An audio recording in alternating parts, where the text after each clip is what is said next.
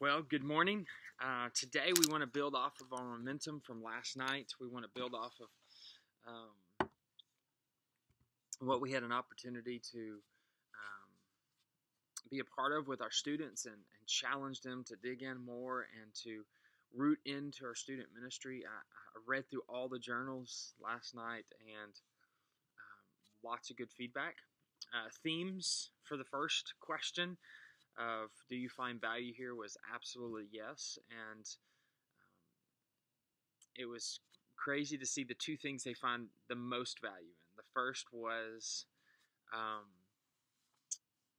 leaving with knowing more about the Word and more about Jesus and the gospel, which is encouraging because we spend so much time in those two elements, teaching and worship, and putting those together, and how do we mesh those with creative prayer, engaging moments throughout the night, and we want to continue growing in that. And so that's exciting that students are coming for that purpose. And then, of course, the second one was small groups and community and getting to hang out with friends and get to know other Christians. And so the crazy part is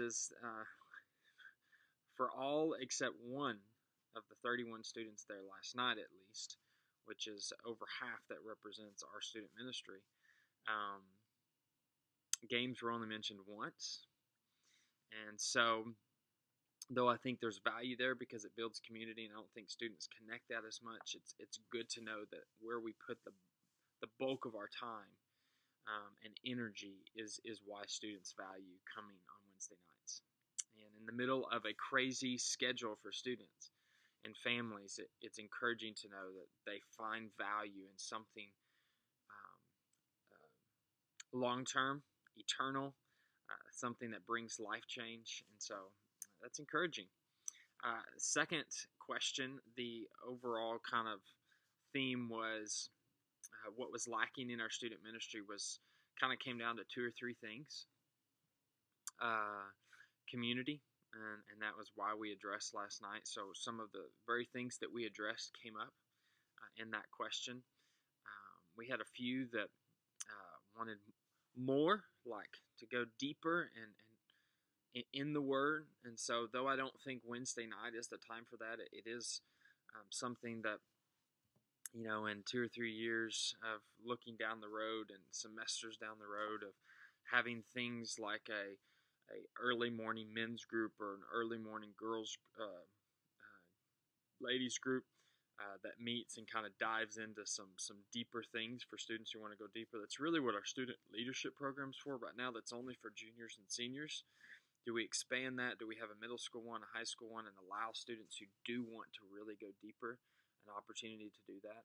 Those groups normally aren't large, but there are students who get to a place where they really they want to know hermeneutics, and they want to know systematic theology, and they really want to dive into things. And so we've dreamed of things like that, and things are kind of in my head that come down on paper and kind of thought through, but I'm not sure we're there yet. I think we're pushing towards the issue of community and building our small groups and a foundation that way right now.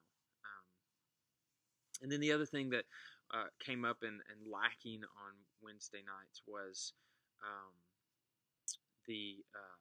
some of the worship pieces. More music, more engaging music, some of those pieces, and that's why we've brought Lee in. That's why we're continuing to look at our worship band and go, how do we bring excellence to this?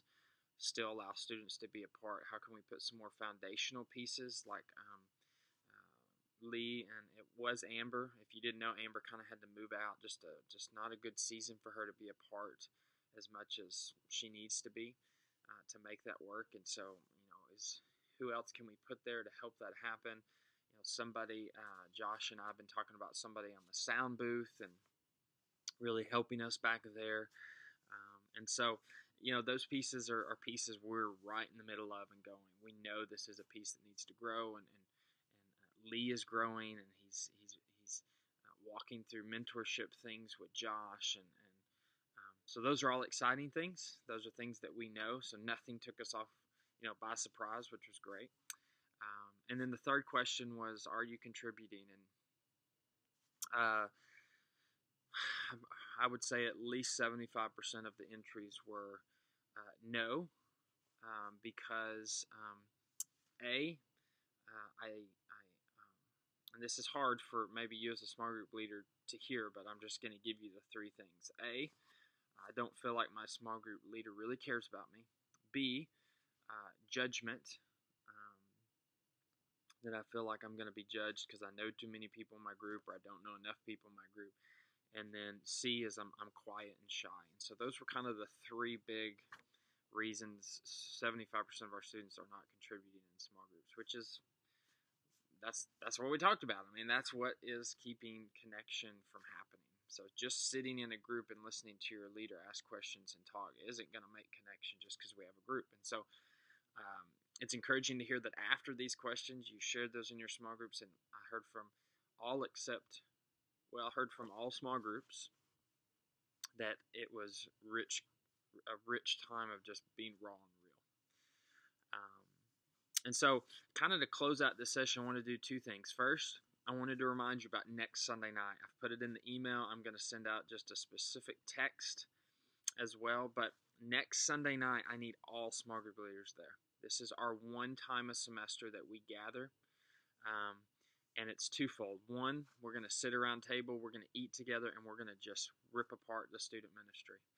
This is the one time where I really get to, not just on personal phone calls every other week, but at one setting, at one table, I get to bring you into the brainstorming and into the process of where are we moving from here. Because right after this meeting, at the end of March, early April, I go on my own retreat and I plan the next year's student ministry. And then for lunch the next day, we have interns who come up and we have lunch and we plan and then we implement, so we're ready to present that at the Flubber Never for parents. And so that piece is important. I need you there. Even if you're 10 minutes late, I need you there. This is the one time I'm asking that we gather together. I don't put a lot of emphasis on you being at the Met right now. I put emphasis on you being here. So please, please, please, please be there next Sunday night, February 28th. And I think we've said from 6 to 8. If that time's wrong, I'll correct it in the text, but it's 6 to 8 next Sunday night. So half of it's brainstorming and eating together and talking and just letting you be involved in the process of where we're heading. The second part is prayer and worship. And we're going to plead on behalf of our student ministry. We're going to call out students by name. We're going to pray for specific things going on in the life of our student ministry. And we're going to be on our knees together. We're going to take communion together. We're going to worship together. I need you there.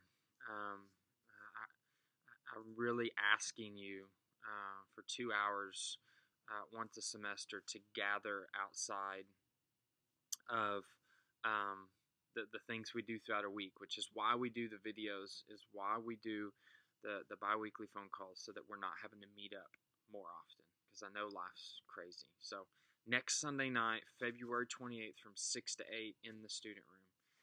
If you could make that, I'm asking you to be there. The second thing I wanted to do is just encourage you with these three things. I just wanted to read this to you. Thousands of years ago, Aristotle spoke of three key questions that a communicator must answer to be most effective. And here they are: ethos, pathos, and logos.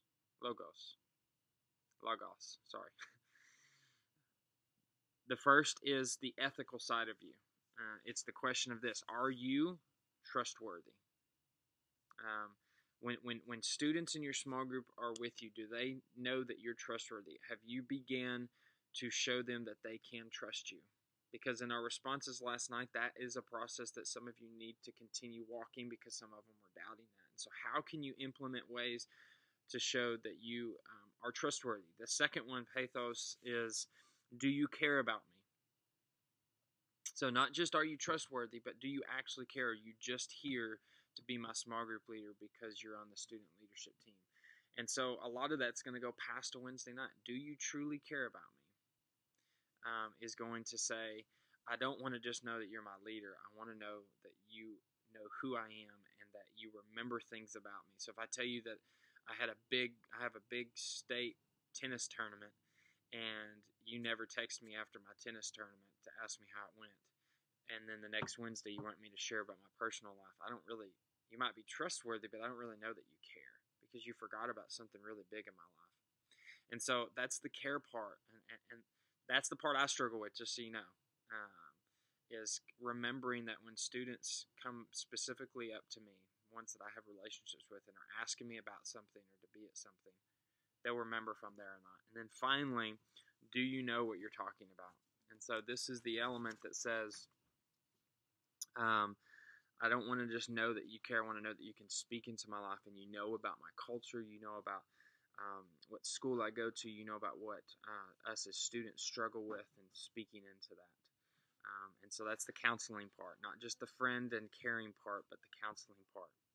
And so each one of you are in different areas, but I would continue to encourage you to grow in those areas. And we're going to talk about those three things more next Sunday night. So remember, next Sunday night from 6 to 8, brainstorming for an hour with food, and then prayer, worship, communion together for the second hour. So let me pray for you. Father, I thank you for last night.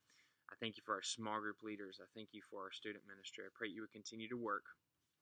In the name of Jesus, by the power of the Spirit, we pray.